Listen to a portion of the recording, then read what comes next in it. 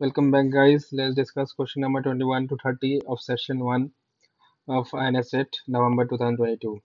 So, question number 21 is which test will you combine with OEE, that is auto-acoustic emissions, when OEE is absent? So, this basically in these conditions when we are checking for childhood deafness, first we do a OAE, and if OAE is absent or negative, then in that case we do Bera plus tympanometry.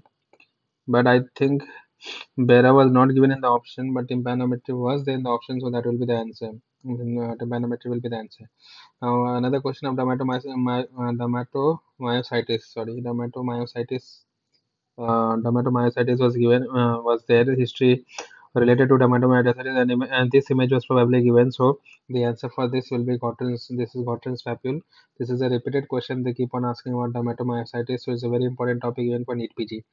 Um, Question number 23. I think this image of crumpled tissue paper appearance was given. So this is a classical image of Gaucher's disease. Gaucher's disease would have been in the option, and that would be the answer.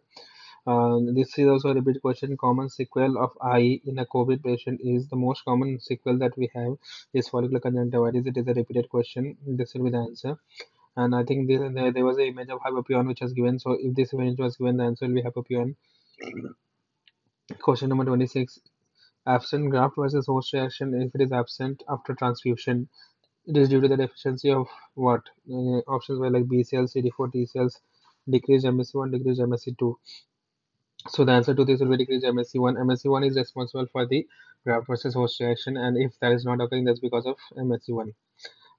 27. I think needle question was there. The bone marrow puncture needles that like Sala needle, Klimas needle, and Jamshedi needle. I think images were given. So I think this image was given. If this image is given, then it is Slima's needle. And if this one, if basically Sala, S for screw, if screw is given, that means it's Sala's needle. But I think Klima's needle was the question. Question number 28, I think there was a question regarding pharyngeal arches and the arteries. I think they had asked which one of it is not the correct one. So I have mentioned all the arch and their arteries. So from that you come to your answer. First arch, the artery of the first arch is maxillary artery. Second arch it is stapedial artery. Third arch is common carotid artery, external carotid artery, internal carotid artery. Fourth arch it is right subclavian artery and arch of aorta. And sixth arch it is pulmonary artery and ductus arteriosus. In sixth arch it is pulmonary artery and ductus arteriosus. Okay. Now, question number 29, which is not a cardiac toxin. Atropa belladonna, cerebria thevacea, aconite, nicotinian tobacum. So this is a toxin, cardiac toxin. Aconite also, cerebria thevacea is oleander, that is also the thing. So the answer will be Atropa belladonna. Okay. Which of the following are pro-oncogenes of virus? Which will be the pro-oncogenes of virus? I think for this also there was an image given, but and they had asked which is the pro-oncogenes. Pro-oncogenes will be E6 and E7. As we know, in human papillomavirus, these are involved for oncogenesis. So E6 and E7 will be the answer. So these were the 21 to 30 number questions.